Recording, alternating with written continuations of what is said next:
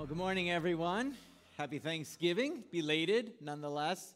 I hope that you had a great time celebrating this past week.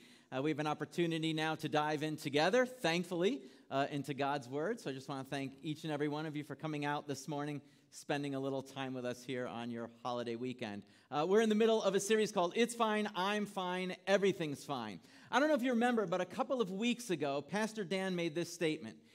He said, an honest answer to a good question can set you free.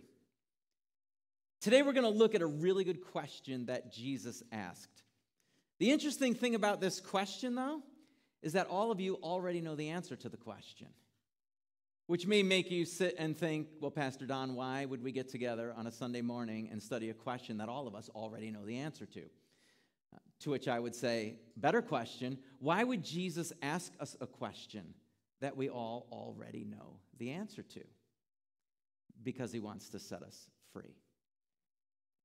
Again, we're going through a series, It's Fine, I'm Fine, Everything's Fine. It's week 2 of a 2-part series, so today is the last part of that series. We labeled it this because this is the answer we give most of the time when somebody says, how are you doing? Even though for the most part, when we answer it this way, we're not telling the truth, this is how most of us answer that question. How you doing? It's fine. I'm fine. Everything's fine. It's all good. Everything's great.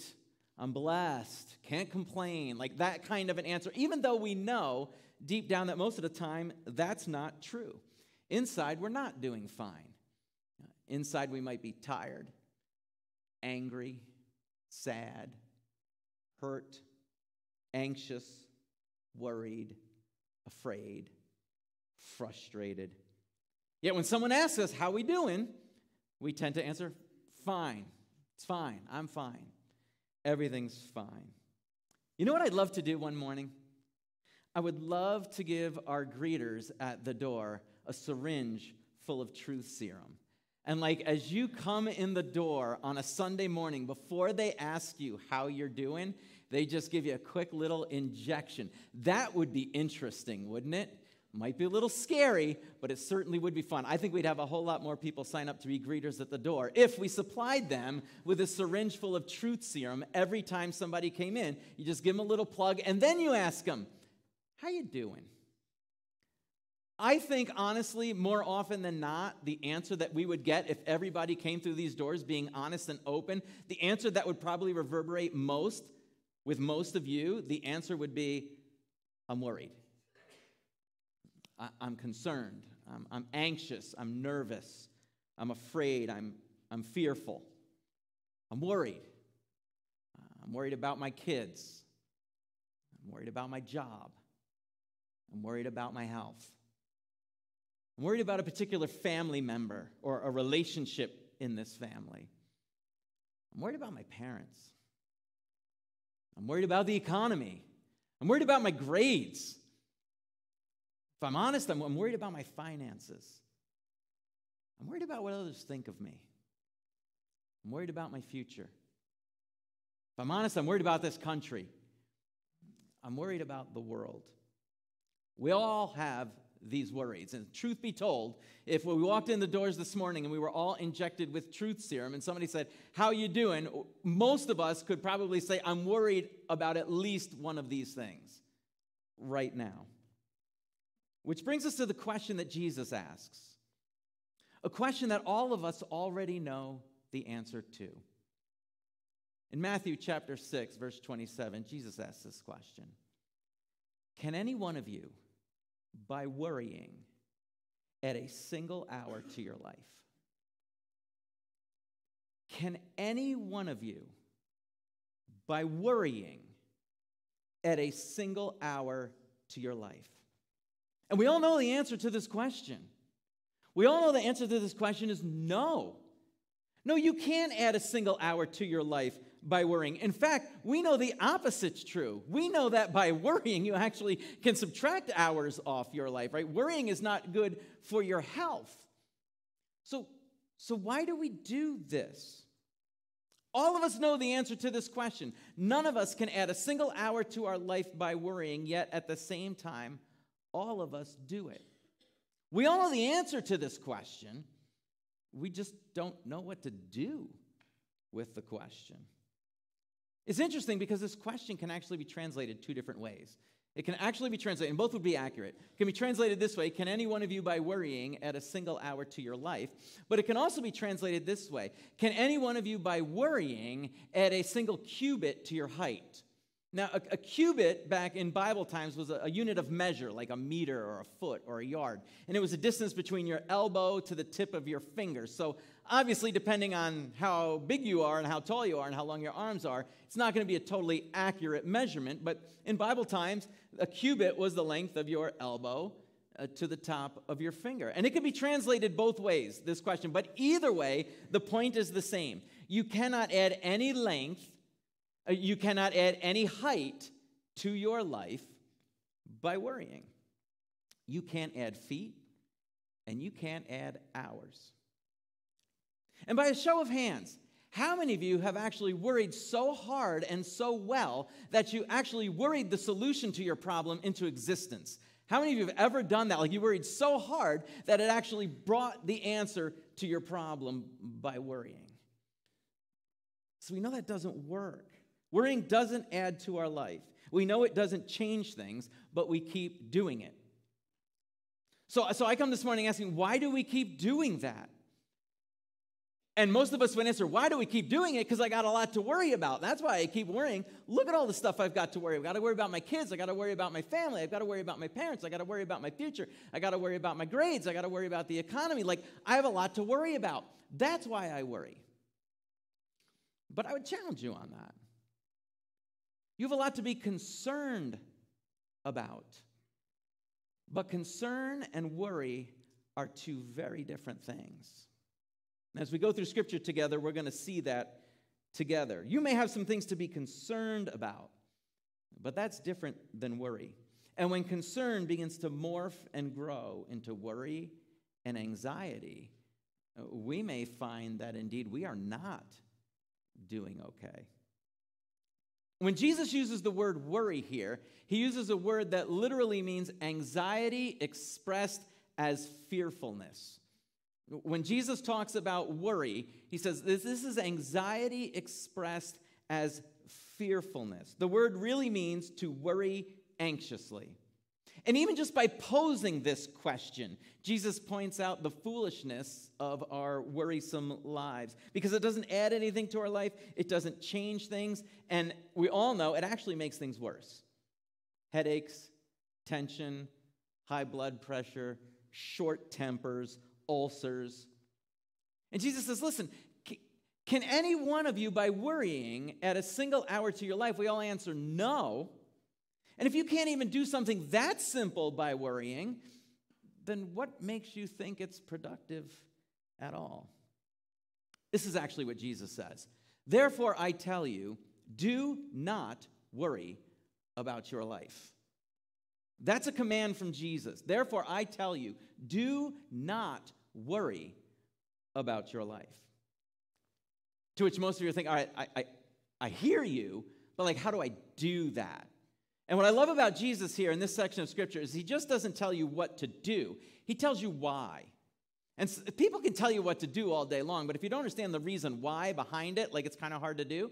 But Jesus is very clear here. I'm not just telling you not to worry. He's going to give us a number of compelling reasons why we shouldn't worry. He goes on to say this, look at the birds of the air. They do not sow or reap or store away in barns. And yet your heavenly Father feeds them. Are you not much more valuable than they? Look at the birds. If God takes care of them, and you're just not more valuable than birds, you are much more valuable than birds, then Jesus is saying it would stand to reason that if God takes care of the birds, then don't you think he would take care of you? He goes on to say this, look at the birds of the air. Hold on, where are we going here? And why do you worry about clothes? See how the flowers of the field grow?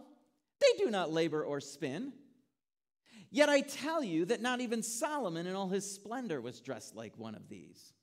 If that is how God clothes the grass of the field, which is here today and tomorrow is thrown into the fire, will he not much more clothe you, you of little faith? If God takes care of the flowers, which are here today and gone tomorrow, which are temporal, don't you think that he would take care of you who are eternal? If God's going to take care of grass and birds and flowers, things that are temporary, things that in the end will not be here, don't you think he would take care of you? Don't you think he would not just clothe you, but he would much more clothe you? And then he says, the kicker, oh, you of little faith. See, pretty much all our issues when it comes to God are faith issues. They're trust issues. You can pretty much reduce every struggle that you have with God to a faith issue and a trust issue. And worry is a faith issue. Worry is a trust issue. It's a, do I really believe that God has my best interest in mind? Do I really believe that God will not just take care of me, but will more than take care of me, that he will much more take care of me? Do we really believe that God loves? Do we really believe that God cares? Do we really believe that God provides? Because then look at what Jesus says. He says, so do not worry, saying, what shall we eat, or what shall we drink, or what shall we wear? For the pagans run after all of these things, and your heavenly Father knows that you need them.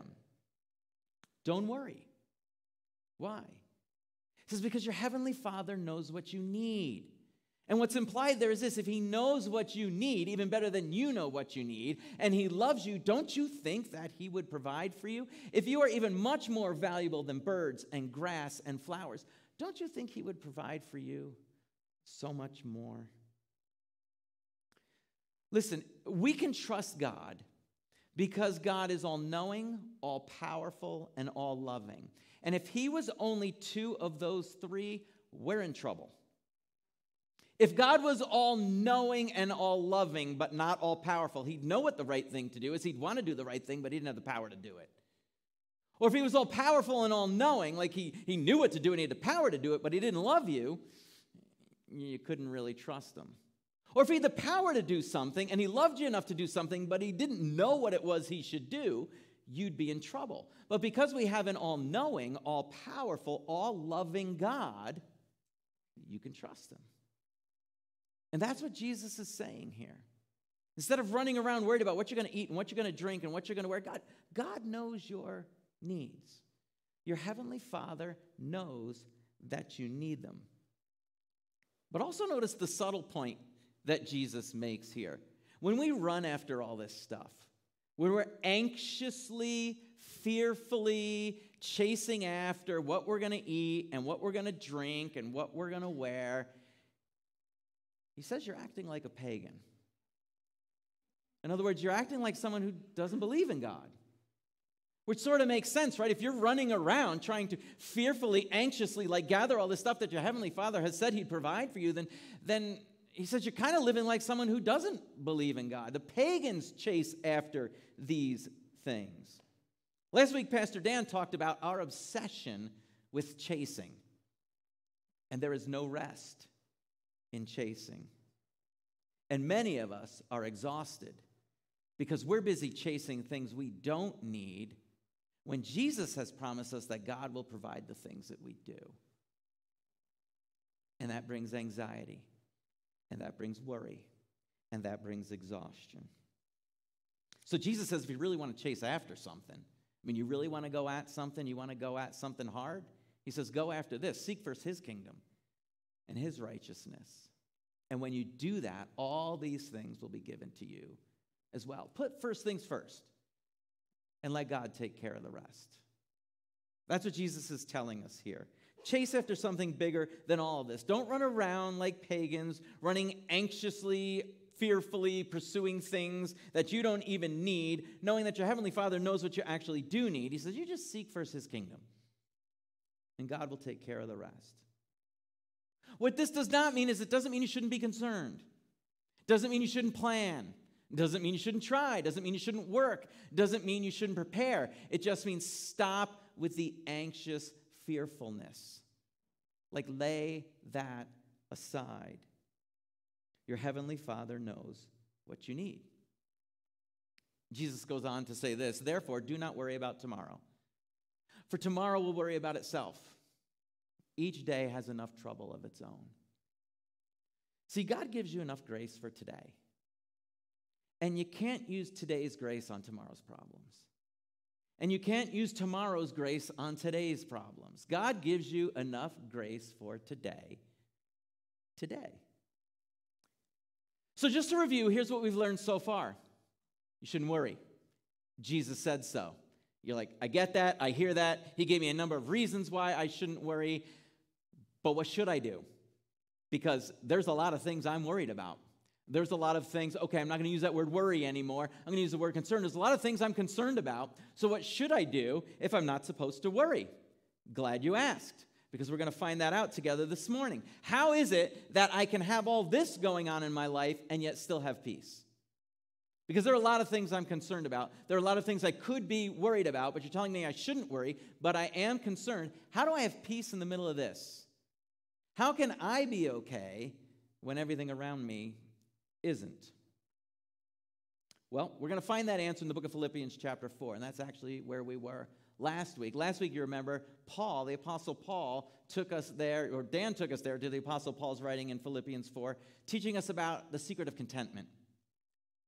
Today, in that same section of Scripture, we're just going to back up a few verses and look at what Paul says about how in the world we can find peace in the middle of all of this.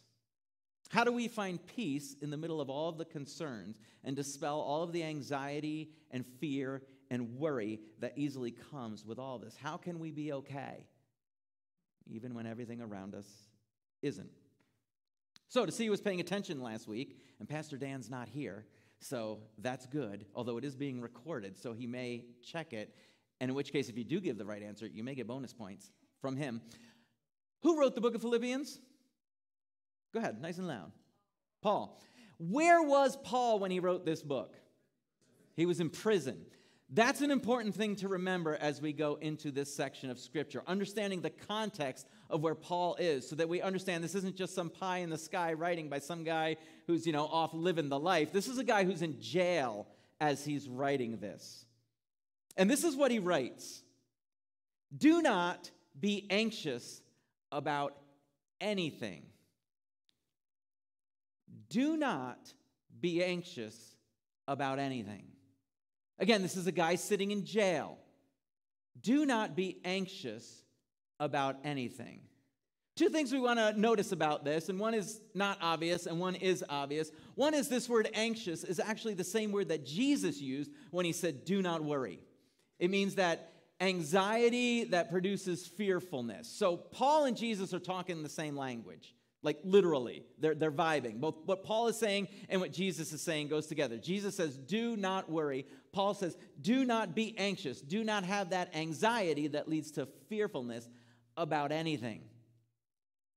That's an all-encompassing word. Anything. Do not be anxious about anything. Yeah, but what about, no, anything. Yeah, but you don't understand, my sister. No. Anything. How can I possibly not be worried about anything? You don't understand. Anything. Do not be anxious about anything. Anything. Your kids, your future, your health, your job. Again, concerned, okay. Planning, yes. Working toward, yes. Fearful anxiety, no. Whether it's your kids, whether it's your job, whether it's your parents, whether it's your finances, whether it's your grades, whether it's what everybody thinks about you, whether you're in jail or not. Remember, Paul is in jail as he's writing this. If anybody has something to be worried about in this moment, if anybody has something to be anxious about, it's Paul. He doesn't know when he's getting released. He doesn't know if he's being released. His life has no guarantees as he writes this. It is full of unknowns. Yet he sits there and writes, do not be anxious about anything. Then he goes on to say this, but in every situation, again, notice how all-inclusive this is. Do not be anxious about anything, but in every situation. You mean that situation? Yeah, that one. In every situation? Every situation. Whatever situation you are in right now, Paul says, don't be anxious about it. And you're like, yeah, but you don't understand. No, Paul's in jail. He does understand. He says, listen, whatever situation you find yourself in, do not be anxious about anything, but in every situation, all situations. He has no idea what the future holds. And you're not supposed to be anxious about anything, and in every situation, you're supposed to do the instructions that he's going to give next. You're like for me, do not be anxious about anything. And most of us live here, I worry all the time. I got a lot of stuff to worry about.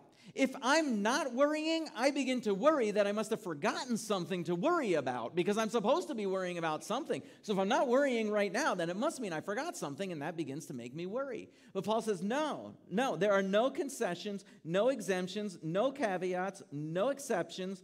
Do not be anxious about anything, but in every situation. And again, he's in jail. This is what he says to do. In every situation, by prayer and petition, and with a heart of thanksgiving, make your requests known to God. Instead of being anxious about it, instead of worrying about it, instead of getting fearful about it, Paul says, here's what you do. In every situation, in any situation, do not be anxious. Instead, in everything, with prayer and petition and a heart of thanksgiving, make your requests known to God. Pray. And you're like, man, I came to church for that. That's so cliche. Pray, that's the answer? We'll get to why that's the answer in a minute. But a lot of times things are cliche because they're true. And Paul knows the truth there. He's living it. He says in this moment, listen, do not be anxious about anything, but in every situation, by prayer and petition and with a heart of thanksgiving, make your requests known to God. If you remember last week, Pastor Dan said that thankfulness is the gateway into God's presence. So let's open that door wide. Let's go to God with a heart of thanksgiving. First, and thanksgiving in a situation I can't be thankful in the situation I'm in. Paul's in jail. It's not saying your situation is not hard. We're just saying Paul gets it. And he's saying whatever the situation is that you are in, come to it with a heart of thanksgiving and make your requests known to God. The God who loves you more than birds. The God who loves you more than the flowers of the field. The God who loves you much more than birds. The God who loves you much more than the flowers of the field. So here's what we're going to do then. Instead of worrying and instead of being anxious, instead, in every situation, in prayer and petition, with a heart of thanksgiving, I'm going to make my requests known to God, especially the ones that are causing me to be fearful, especially the ones that are causing in me anxiety. I'm going to stop. I'm going to lay that aside, the worry aside, and what I'm going to do is pray. With a heart of thanksgiving, I'm going to make my requests known to God. I'm going to talk to God about them, because ultimately, most of the time, he's the only one that can do anything about it anyway.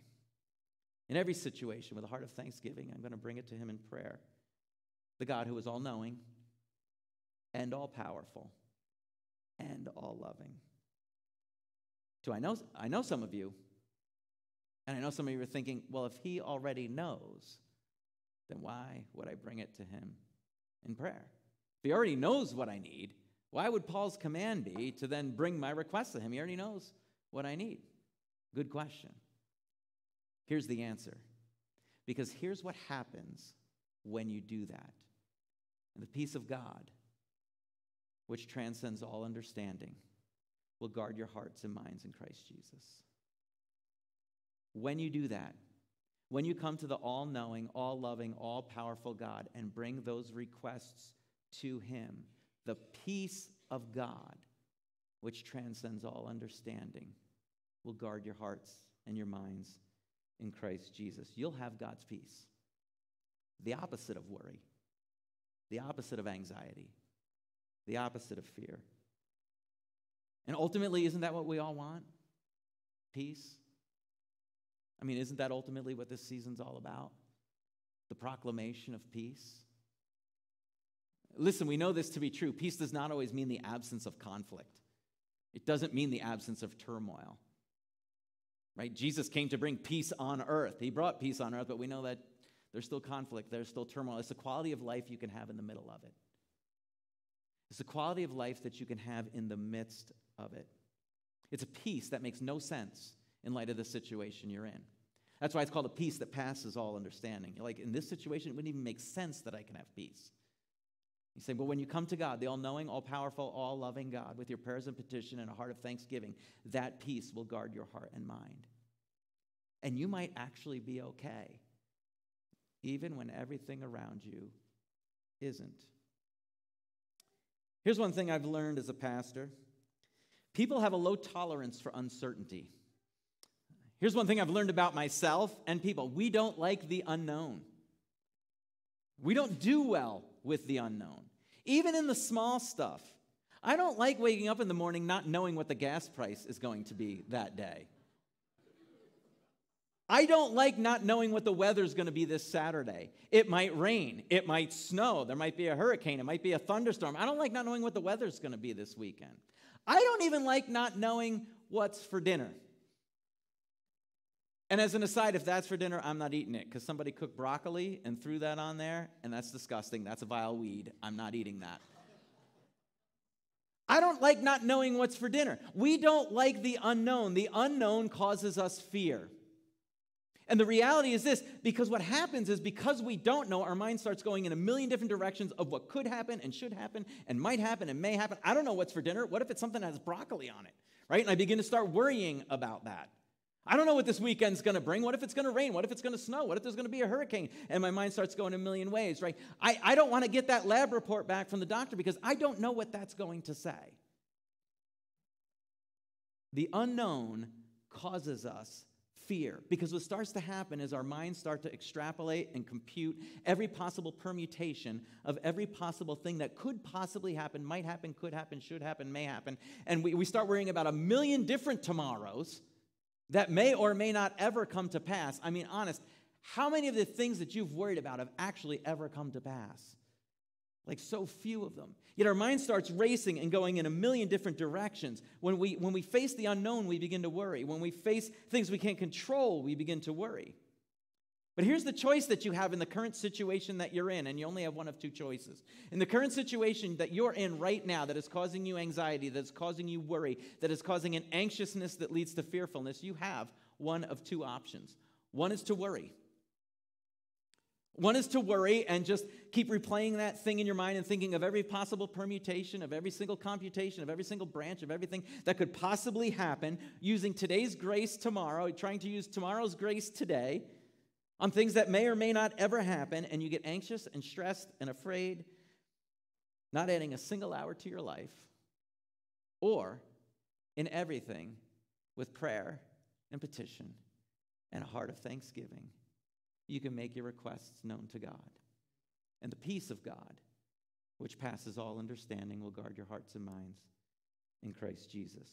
You can, as Scripture says, take all your anxiety and cast it upon Him because He cares for you, and experience peace.